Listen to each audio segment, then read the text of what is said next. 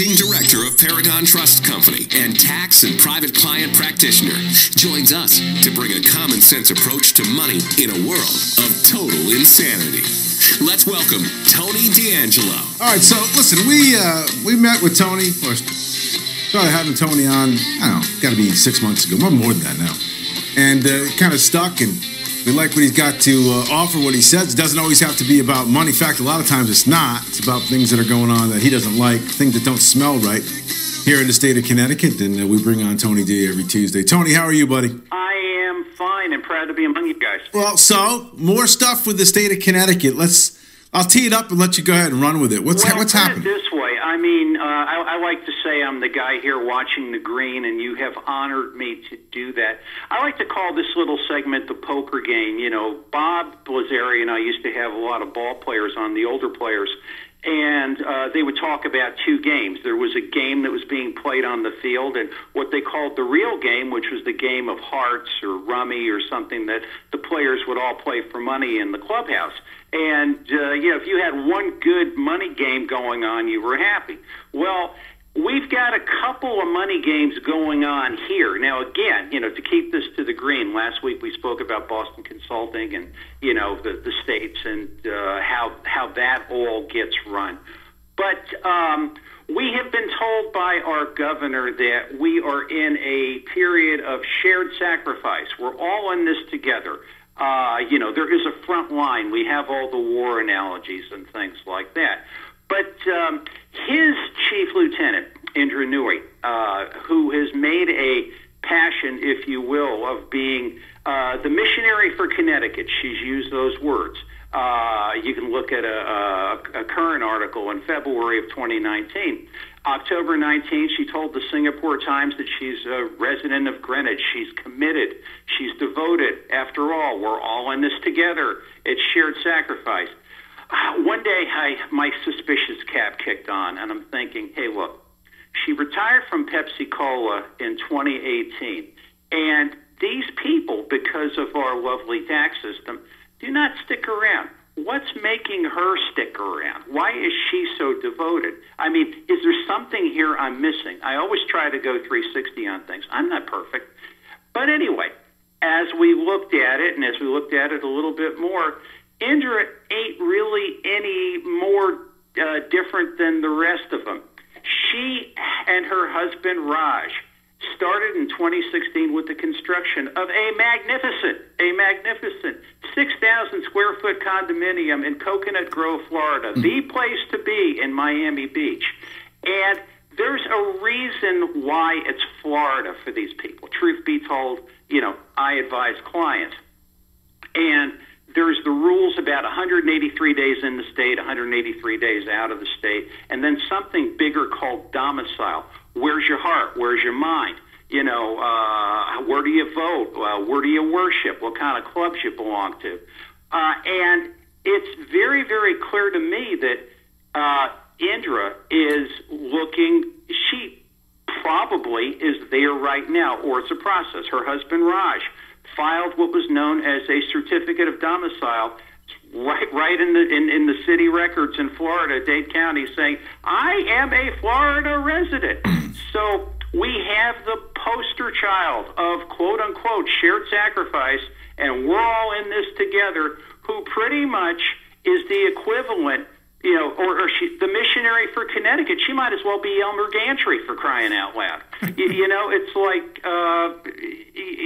we're being told that these are the people who were really in this thing with us. They ain't even here. She's on a call with all these people. We don't know where she's calling in from. That brings us to another thing. I'm sure you got a ton of questions. Well, I want to start with just a basic question. Who checks on this time spent? I mean, I could say I live in Florida. That way I get all the perks. I could have a house down there, a residence down there. But, is somebody marking the days off my calendar that I'm here? I know that's a very general question, but I've always been curious about that. Do you have an answer for that? Well, put it this way. It is something you're supposed to self-certify. Indra's, shall we say, Indra's issue here is she's leading with her chin. she's saying she's in one place and she really is intended to be in another. Right. I mean, if Indra were my client, I mean, I would tie her to a wall. I'd say, don't you dare do something like this.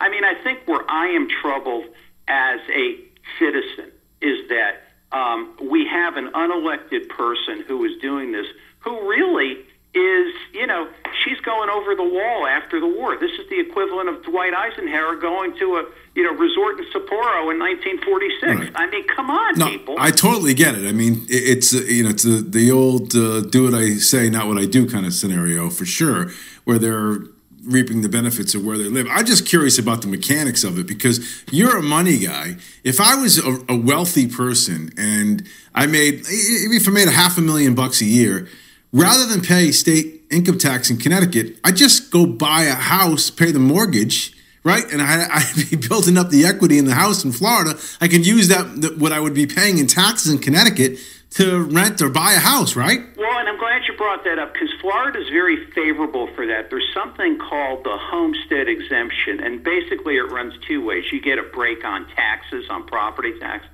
and you also get a break on, quote unquote, liability issues. Your home is, quote unquote, outside of very limited circumstances, they can't take it from you. But yet Florida looks at it and says, look, if you will claim homestead, you are ours, and you don't belong to, New York or Connecticut or somebody like that. You are, a Florida resident. Now, her husband is saying, I am a Florida resident. Now, I was like, okay, I see the strategy.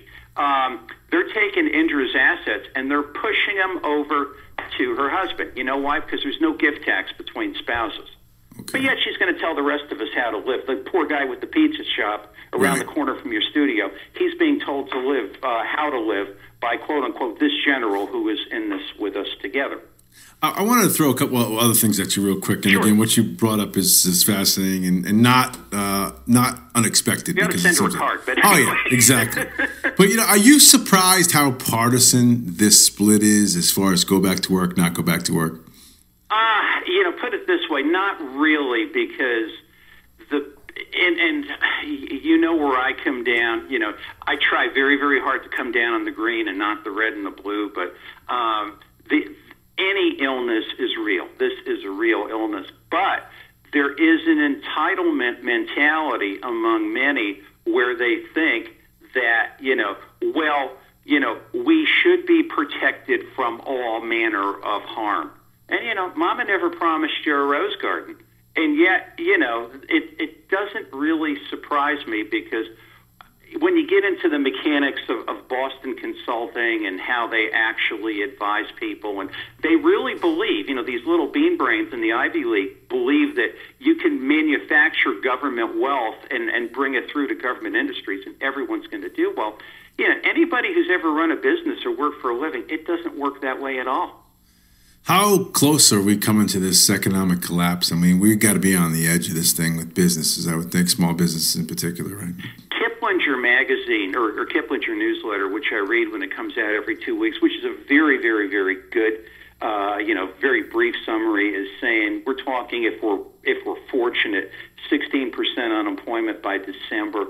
I think the longer it goes on, I think maybe we're maybe 5 to 6 weeks away from Armageddon, because of the fact that no one here has really seen the big picture. Because there's profitability in many things. The prevailing mindset is we can keep the money flowing from Washington and we'll be fine. It's not. It's not. Shall we say forever and ever? Well, let me add one more thing to that before I got to go, because I was talking to a very smart guy, and there is a perception, and I disagreed with his take on it. He says, "Listen, we have plenty of money. We have enough money. We just got to make sure we get people through this time and make sure that they're safe." And I said, "I don't think there's a money tree that is growing behind the White House. We don't have an infinite amount of money. Right? There's going to come a certain point in time when just the debt to service that we have to pay is going to basically cripple us, isn't it?" I'll give you 3 words: post-war Germany. Those are the first 2, and Venezuela. I mean, you can't run a printing press. You've got to have actual production. You can't paper over horrible things. Okay. Listen, buddy, I appreciate it as always. My honor, my pleasure. Have a great day. Keep up the great work. Tony D, check him out. Good stuff with him as always.